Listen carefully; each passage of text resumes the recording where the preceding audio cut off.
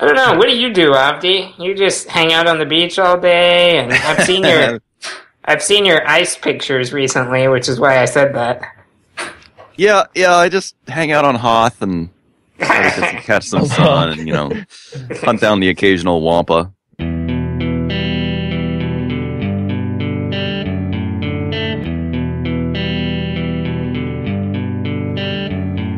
Hosting and bandwidth provided by the Blue Box Group. Check them out at bluebox.net.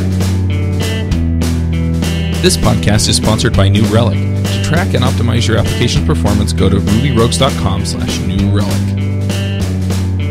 This episode is sponsored by CodeClimate. CodeClimate automated code reviews ensure that your projects stay on track. Fix and find quality and security issues in your Ruby code sooner. Try it free at rubyrogues.com/CodeClimate. Does your application need to send emails? Did you know that 20% of all email doesn't even get delivered to the inbox?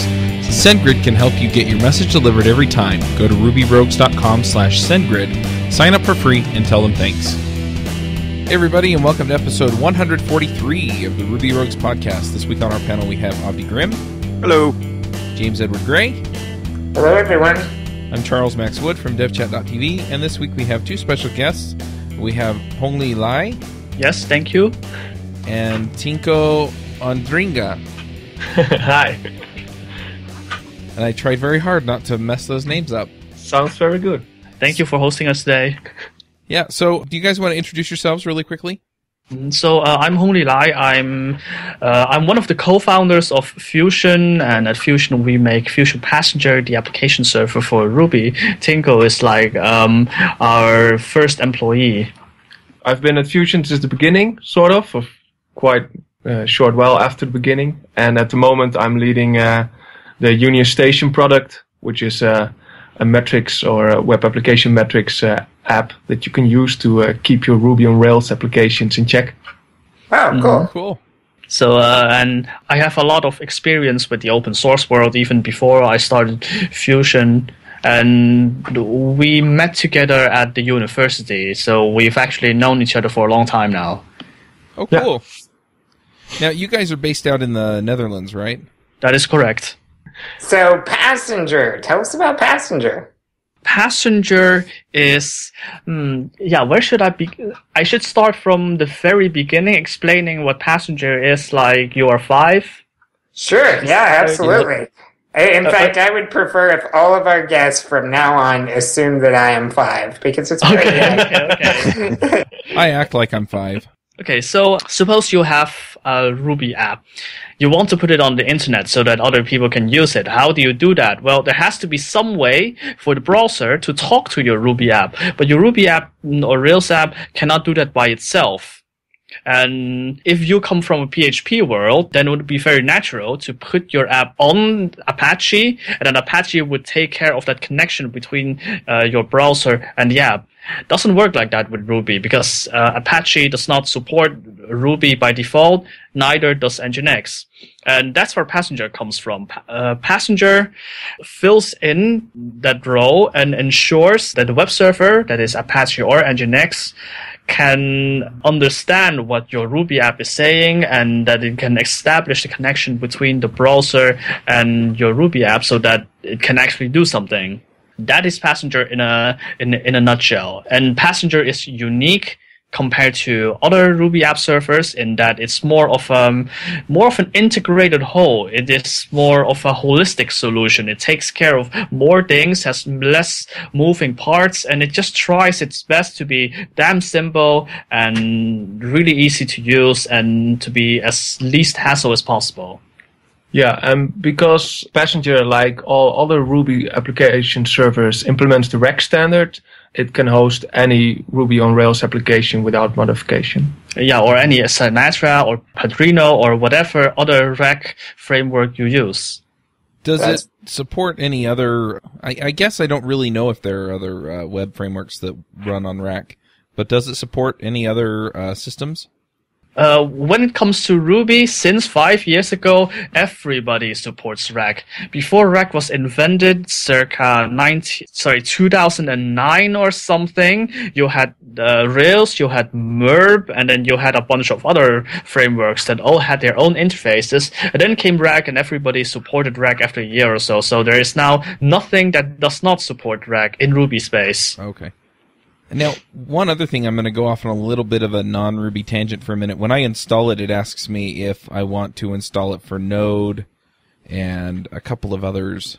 Yes. Python, Meteor. Yeah, I actually wasn't aware of this. Yes, that's because this is new. Since half a year ago, we started supporting Node.js and Meteor as well. And actually, Python support, it has been there since 2008. It was introduced as a proof of concept.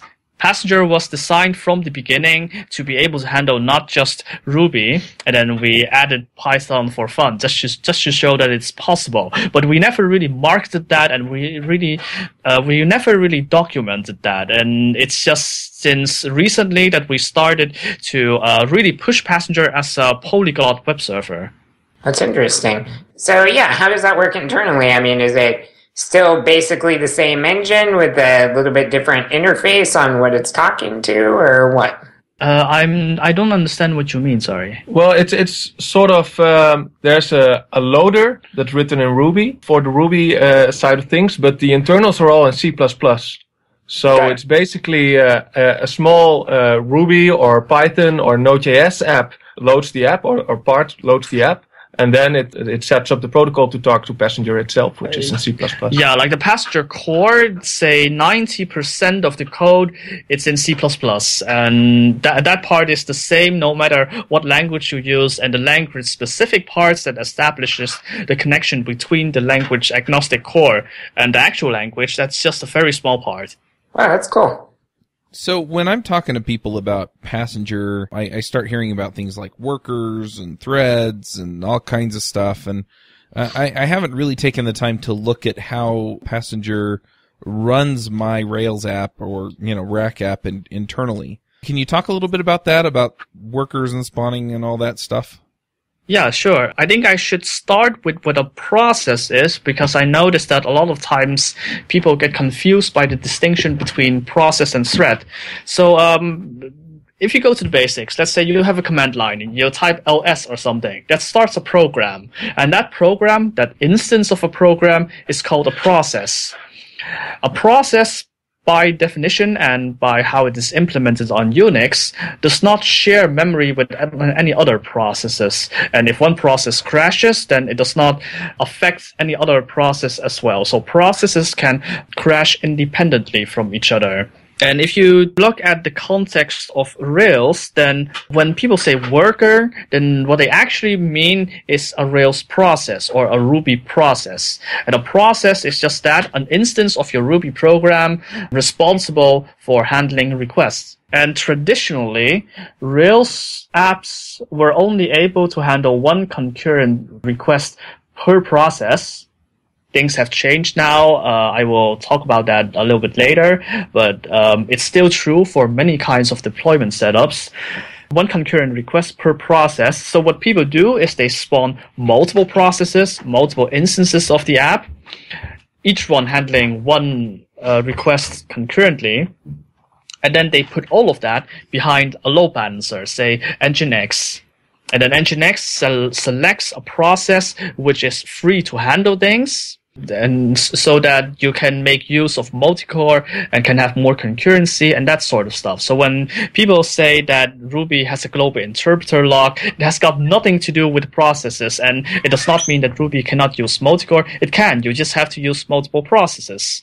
And what I just said about spawning multiple processes, putting behind load balancer, that's actually what Passenger already does for you internally. So if you use something like Unicorn, then you have to do all this manually, and Passenger just takes care of all of this automatically without you having to do anything. And a thread runs inside a process. A process can have multiple threads, and threads can share memory with each other as long as they are running inside the same process. So if you have a thread from process A, then it cannot share memory with a thread from process B, because processes don't share memory.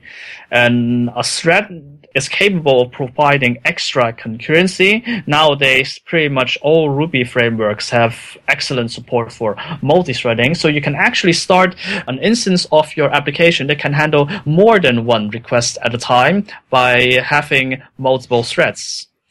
And how those threads are used, it depends on the application server. For example, Passenger, the open source version, is a strictly multi-process application server, so it will start multiple processes, each one which are single-threaded. While something like Unicorn has the same design, it is also strictly multi-process, while Puma, for example, is multi-threaded. And in Passenger Enterprise, you also get the multi-threading capabilities. There are benefits as well as disadvantages to using threads. So if you're interested, I can talk more about that. But it all boils down to that multiprocessing is easier to do, less things can go wrong, but it also uses more resources. While multi-threaded, it can potentially, not always, but potentially give you more performance, but it's also harder to do, can give you more bugs, etc. Yeah, we had quite a discussion about threads and processes with Jesse Stormer a while back, so I'll just put a link to that in the show notes so that people can go and listen to that if they want more in-depth discussion of all of that stuff. Sure. You had a really good description of it, though, and the various trade-offs. So, like you said, it's more expensive to spawn up more processes resource-wise, so you may need more hardware quicker, whereas threads are generally cheaper and stuff, so you can get farther. How has, recent advancements in Ruby, say Ruby 2 and Ruby 2.1, where garbage collection and such got significantly better, or the new copy-on-write friendly stuff, it should make multi-processes maybe a little less expensive, right? Out of all of those things, the only thing that makes multi-process less expensive is the copy-on-write garbage collector. Right. We did something like that back in 2008. Maybe some people still remember that with Ruby Enterprise Edition. Yeah, exactly. Our findings back then was that on average you can save 33% memory if you spawn your application in a specific way, and that is by using the smart spawning method in Passenger or the preload app setting in Unicorn. So with Ruby 2.0 and 2.1, you can get those kinds of advantages too. But still, it's still relatively heavyweight compared to threads. Threads are still a lot lighter. Sure. So let me explain that a little for people that don't know. I'm sorry, I forgot the passenger setting, but the preloading in Unicorn, and what was the passenger setting? Smart spawning. It's on by default. Right. So what that does, you said that processes don't share memory, but that's not entirely accurate. Yeah. Right. It's not entirely accurate. There is some sharing that goes on as kind of an operating system optimization thing. So when you spawn a process, by default, a good efficient OS like Unix will just put a new entry in the process table, but it won't bother to copy everything over. And what it will do instead is, as you begin to change bits of memory in the program, then it will copy that memory over and change it in the new process. But in the meantime, it will just reference back to the original process. This is called copy on write. So when you change it, it copies it over. And we've talked about how Ruby's garbage collector has gotten better recently in storing, object flags and stuff in a separate place so that it wouldn't invalidate everything that loads before. So what Hongli is talking about is these web servers have a feature where they will preload your app. They'll load up Rails and everything and get the app running. And that loading of all that, a lot of that doesn't change. Like, you probably don't change your model classes and stuff like that, just the instances of the models, right? And so by preloading all of that and then forking from there, you have all this shared memory that doesn't end up getting copied over as long as you don't modify that memory. So it makes it slightly cheaper in that they're those processes are referring to the same chunk of memory. So that's why advancements like Ruby's copy on write friendly garbage collector was so important. Yes, exactly. Right. So Ruby Enterprise Edition, that was your attempt to do all of this before Ruby was really ready for that, right? You built your own custom version of Ruby to make this kind of thing friendlier. Yes, it actually came out of a research project at the university, and also because back then we were extremely cash-strapped and we didn't want to bother paying $15 extra per month for the extra memory. So then we thought, hey, let's optimize the Ruby interpreter. That is so the programmer way, right? Well, we don't want to spend $15 per server, so we're going to pay somebody's salary to go in and change Ruby. Well, we were students back then, so the government paid our salaries. Aha, Oh, there you go. Yeah, but it was still not much. Like the $15 per month, it made a difference between whether you can eat well or not. Oh, there you go. Whether you get the high quality or low quality ramen noodles. Exactly. We talked about this before the show, but I'm on the Ruby committers, and I actually remember the discussions when Ruby Enterprise Edition came out. There was a lot of discussion about whether or not those changes would be adopted into Ruby core itself. And obviously something like them eventually made it in, and in later versions, but they didn't take the changes straight up. And it's a complicated issue, actually. A lot of people didn't understand why they didn't just apply the changes directly to Ruby. But Ruby is meant to be a general purpose programming language, and the changes made in Ruby Enterprise Edition definitely made it more efficient, but for a certain kind of process, like a process that forks, for example, and then a slightly less efficient in the more general case. So that's what the debate back then was about, and why it took Ruby so long to gain these features itself. So it's kind of an interesting thing. It led to changes, but much later, I would say.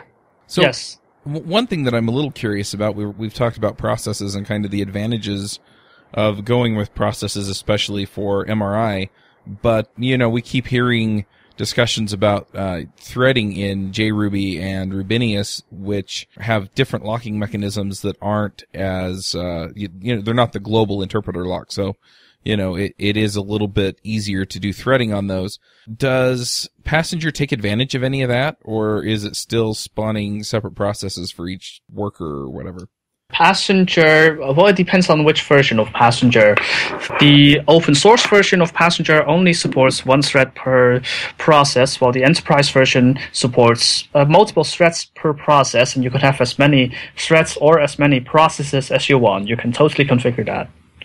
So if you run that on JRuby and Rubinius, then yes, you can take full advantage. Yeah, I was talking to a potential client, and he mentioned that I wasn't living right because I wasn't using Passenger Enterprise, and I looked at him, and my Scooby sense lit up, and I was like, Renterprise? That's interesting. So Enterprise takes the combination of both. You can configure processes and threads, so you can basically have the best of both. Yes, it's hybrid. Ah, cool. Yeah, it's actually a fun story that back in 2008, we didn't take the Enterprise very seriously, so we called Ruby Enterprise Edition as a sort of ironical name for just something that saves a little bit of memory. And now you have an now we actually have an Enterprise offering. Yeah. Do you want to talk about that for a minute? I mean, what are the advantages of the Enterprise Edition? So we already had the multi-threading thing I discussed earlier. There is also more advanced resource control mechanisms. Like oftentimes there might be problems with the application due to bugs, or maybe problems in the OS settings. Whoa! You're not talking about my applications. No. Yours are totally perfect. He's talking about mine, but I didn't want to say anything. All right, just to be clear. Okay. Yeah, we're talking about ours. Anyway, okay, sometimes it happens that, for example, you have a memory leak somewhere, or maybe you have an infinite loop somewhere because you made a typo. that sort of thing happens. And then passenger has these safeguard mechanisms that can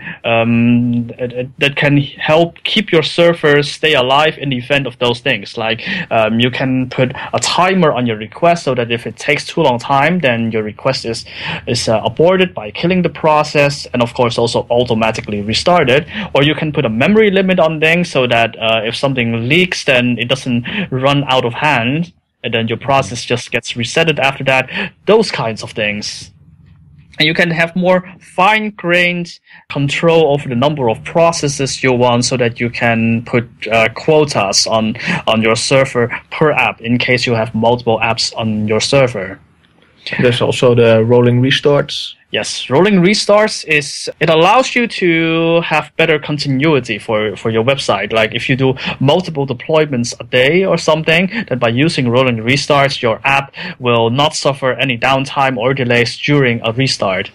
Can I clarify really quickly? So when you say rolling restarts, are you talking about the process of basically waiting for the worker to finish the request that it's working on and then restarting and then pulling the next request that it needs to handle? Yeah, something like I that. think they're talking more about how Unicorn will spawn a new master process and then let the old ones die off, which I think is what you were referring to, Chuck, and then new requests will come in on the new master, right? Yeah. When using rolling restarts, the processes will spawn in the background, and only when that is done, it will be automatically replaced with an existing process, and that is very quick, so that the user does not notice any of the restart time, which may take several seconds normally. Very nice. It's interesting. So I'm looking at the list here. What do you mean by mass deployment? So mass deployment is, let's say you have 15 or 50 websites all in a directory, and you want to deploy them or you want to put them all online. With mass deployment, you don't have to write 50 virtual host entries in your web server configuration file. You just type passenger start, and then passenger will automatically set up a web server for you that can serve all those websites using the folder name as the virtual host name. So Nice. is it bypassing Apache doing that then? It is using an Nginx core internally. Okay. Yeah, so it's using the Nginx API to dynamically add the virtual host entries. Do you have to have Nginx installed, or is that included in Passenger Enterprise? It is included. Okay. Yeah, some of these others too I'm a little curious about. So live IRB console? Yes. So sometimes we have an issue with a process and we don't really know what's going on inside the process. We want to inspect its internal state. And then with Passenger Enterprise, you can attach an IRB console to that process, and then you can run whatever Ruby code inside the context of that process to inspect the state that you want. Oh, wow. That's handy.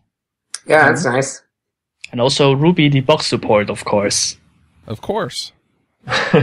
Of course. You said earlier that you think of Passenger as a more holistic solution than something like Unicorn. Can you talk about the differences?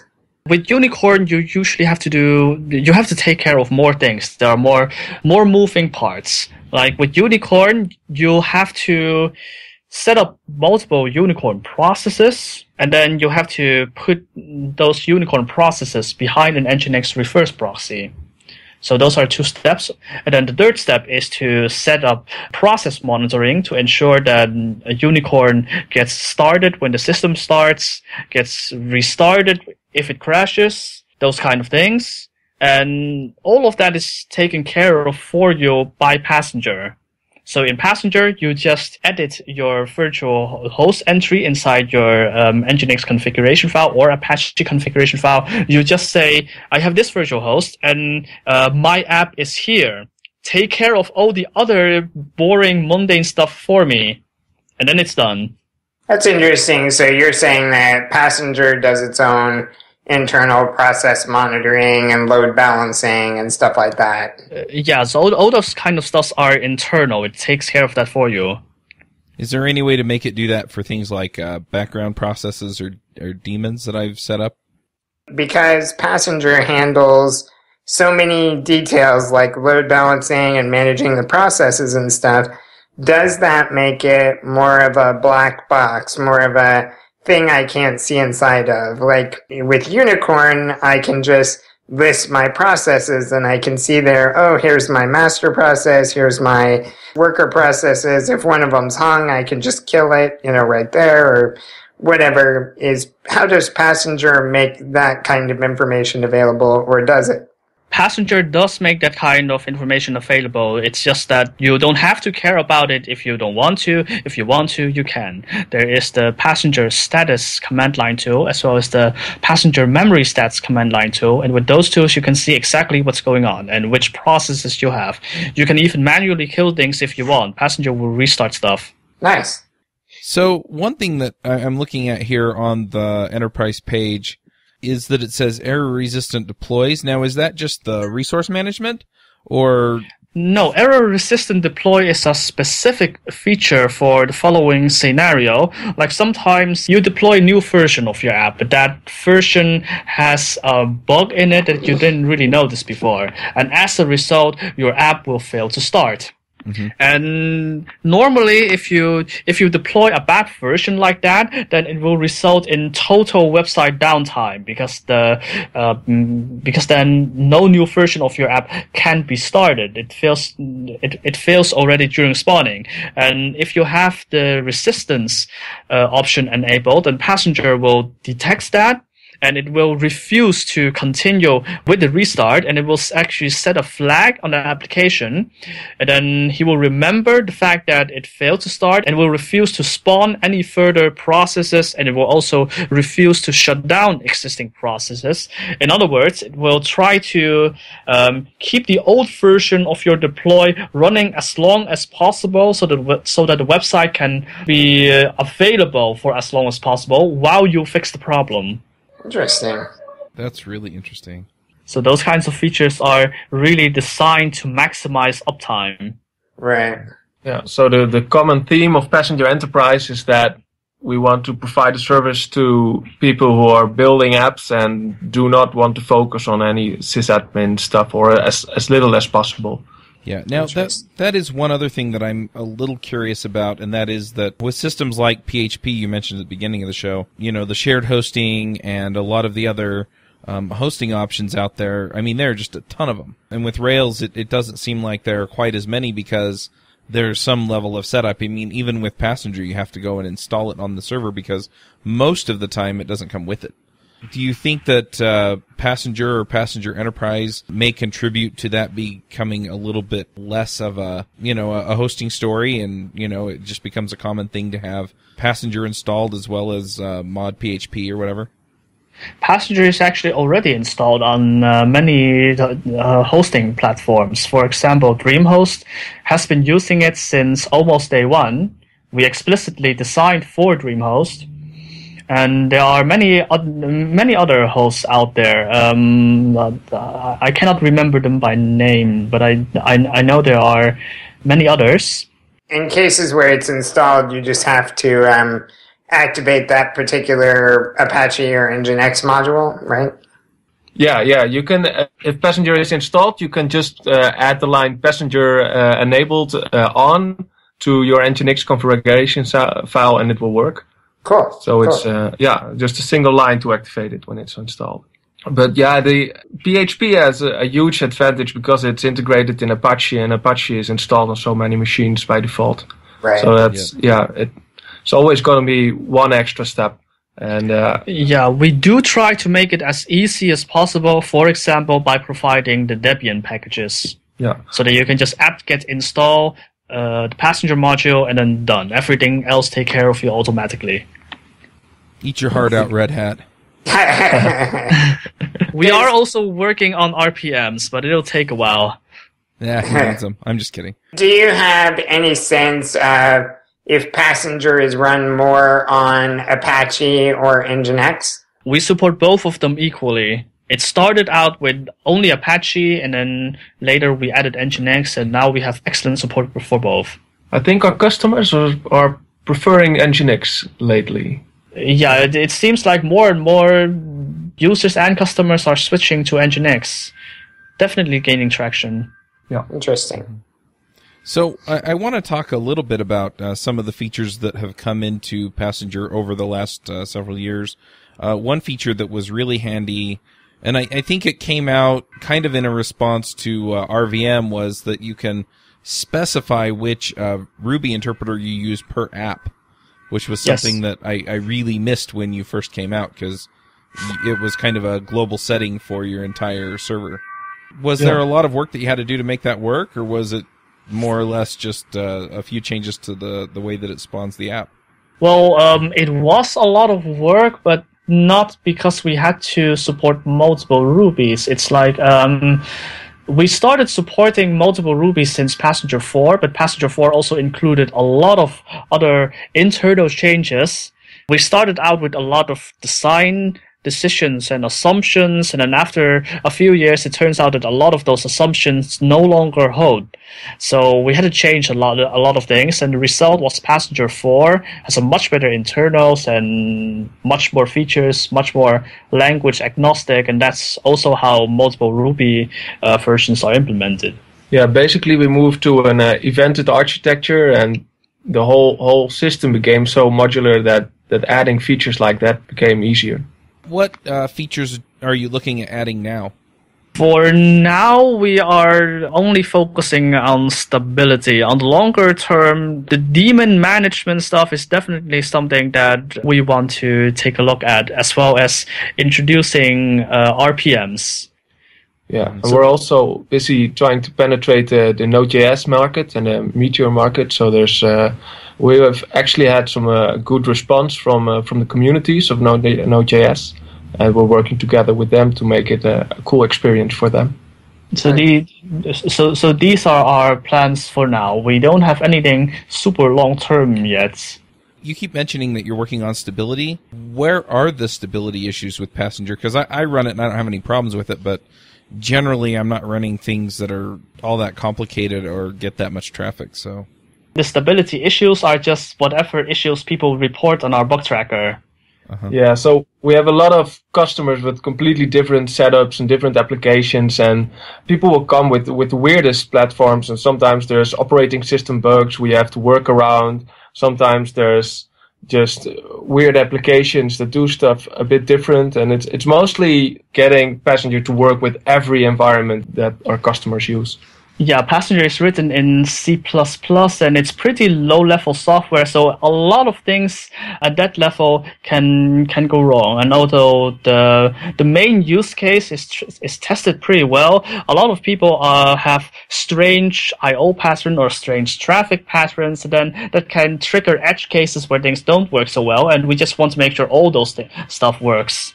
It's really cool. I mean, I like the dedication you have to making it as robust as possible and just trying to, make it so everybody has a solid experience on it. I think that really pays off, when you're using the software. I know when I've installed it and gone through, it's just been, so easy to get going with, and put up. And even when I do have something wrong, which is, pretty much always my fault, it pops up, these great error pages and stuff telling me exactly what to do, Oh, yeah, I love those error pages. I don't love seeing them, but I love the information that's on them when I get them. Yeah. It's usually something like, hey, dummy, you forgot to blah, blah, blah. Yeah. Please go do this now. Yeah, we did spend a lot of time writing those error pages. Like, we regularly search Twitter and Stack Overflow for people complaining about Passenger. They don't always complain to us directly, but they complain anywhere else. And we actively search them, analyze the use cases where things go wrong, and we put code inside Passenger to take care of that and to warn them. That's just a lot easier than trying to answer the same question for the 600th time. Yeah, it is. Well, one other thing that's interesting about that, I think, is that since Passenger is open source, we're pretty accustomed to our open source software being written by, one or a handful of people who are out kind of doing it in their spare time, not necessarily backed by a company that's really dedicated to, keeping it up and supporting it and making it better. And so, going to Stack Overflow is kind of a knee-jerk reaction, I think, in most of these cases anyway. But if people do want to report a bug or things, what's the best way for them to get that information to you? Yeah, so we have the mailing list where we browse daily, like we're always on there, so you can get a response from Hongli or from me rather quickly. And our paying customers, they have a dedicated email address that we respond even more quickly when we get the time. Yeah. Yeah, so you can find it if you go to the Phusion Passenger website and then you click Docs and Support. Everything is there. Yeah, we're 5 guys now, I think, or 6 maybe. 6. So we're growing a lot lately, and it's really it's cool to be supporting a product in this way, because people are sometimes they are surprised that we respond so quickly. Like if you post a bug on our list, it will be within a day there will be a serious developer making a fix or whatever.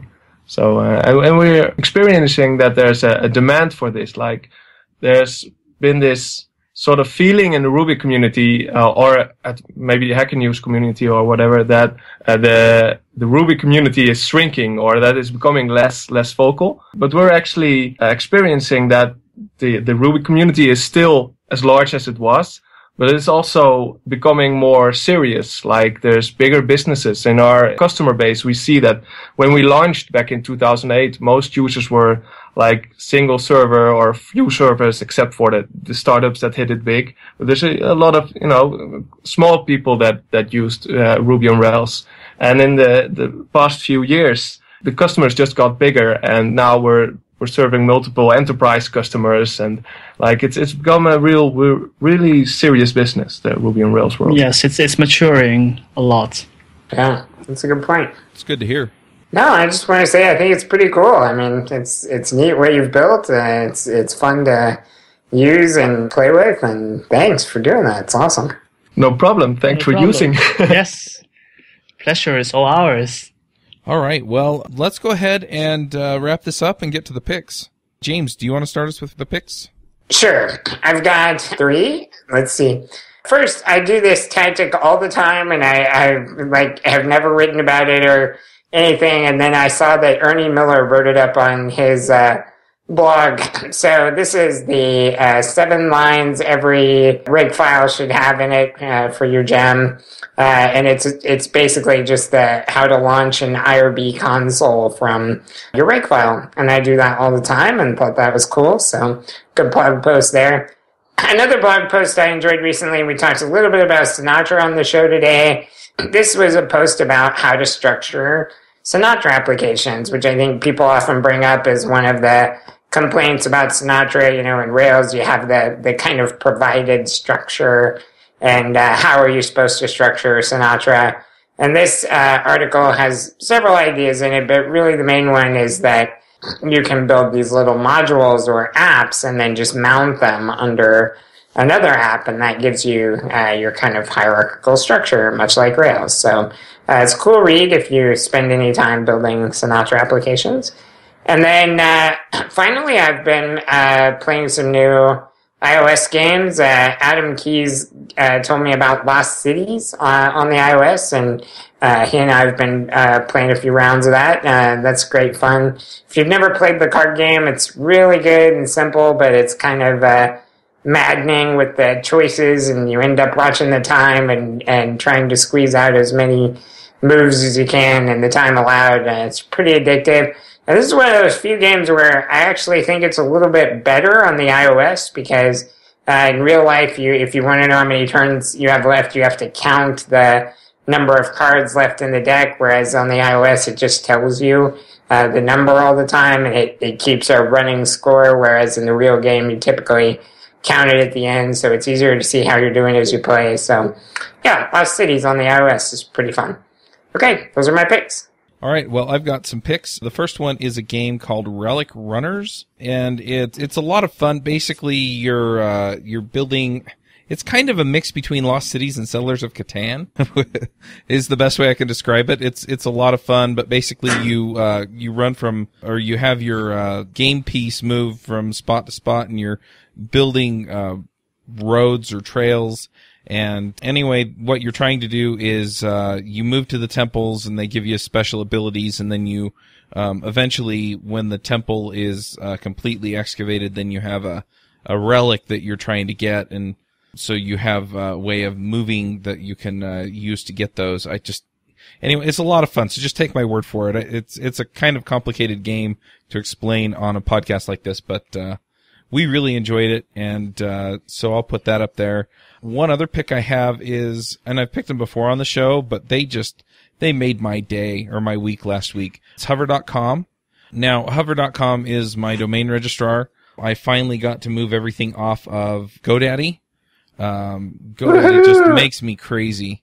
It's a great day. Anyway, what they have is they have a valet service that will move all your domains over for you. So I just went and changed my GoDaddy password and gave it to them. They went in, they moved all my domains over. You, as the listener, probably didn't even feel it move when rubyrogues.com moved over. And that's because they set up all the name servers, they copied all of the records over, and just made it happen. And I couldn't be happier. So I'm off of GoDaddy. Everything's on Hover. Their interface is way nicer to use, and I can't say enough good things about them. So go check them out. Finally, I've been trying this Focus at Will. It's focusatwill.com. And what it is they have a science page. Now, I'm not a neuroscientist, so I don't know if it's junk or not, but it really does work for me in the sense that when I'm listening to the music, and they talk about like the tempos and the type of music and stuff, and how it basically shuts off the voices in your head so that you can focus on what you're doing. And it really does kind of turn off all the back chatter in my head so that I don't get distracted as easily. And then I just have that clear thought process around what I'm working on. So you can go check that out at focusatwill.com. And those are my picks. Hongli, what are your picks?